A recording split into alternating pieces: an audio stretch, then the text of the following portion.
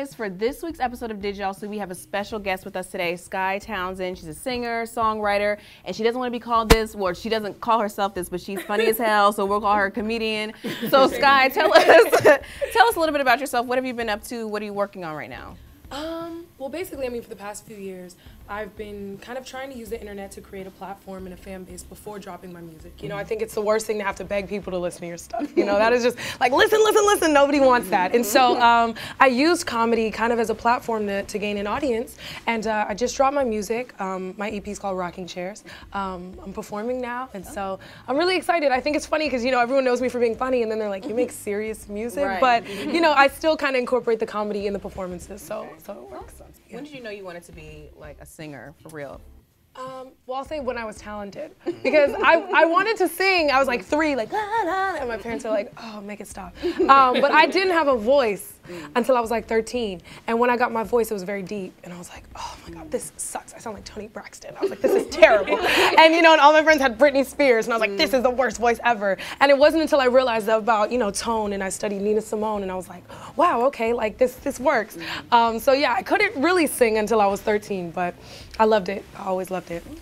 Awesome. Awesome. And I know that your father is the wonderful Robert Townsend.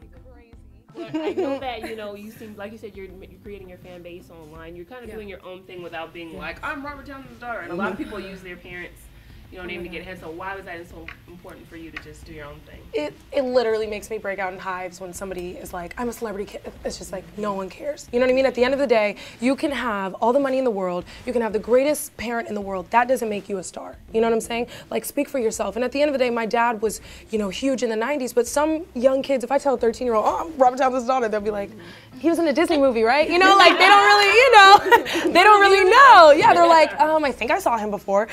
So it's like, you know, you have to really blaze your own trail. Like, it's not impressive to just carry a name. And at the end of the day, you know, if anything, I know that it holds weight and I want to impress him.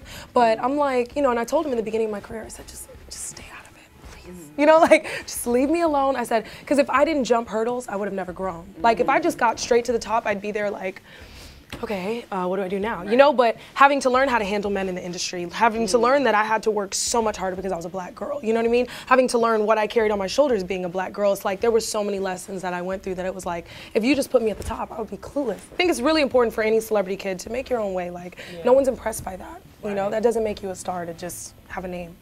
You ain't got no money, your parents do. Right. I learned that very young, so I never had nothing. So yeah, but I think that's important. You know, for anything, work hard. So a lot of people know you for like being funny. Do you worry that that'll like keep them from taking your music seriously? That was always my concern, but I think, you know, above being funny, it's important for me to be transparent and relatable. I think I use comedy to be relatable, but I think that people still see I have a message. If you were to create a web series for young black girls, what would it be about? Or an experience, would you depict it off of an experience that you had as a teen? I think my whole life was funny because I was the only black girl in school, right? So it's like, uh-oh, sassy girl, you know, it was all that. You know, she's so angry, y'all. Or I would, you know, they'd bring their glass to school for lunch. I'm like, why would you? Like, why? You know, and then they pack it back up. I bring my plastic forks.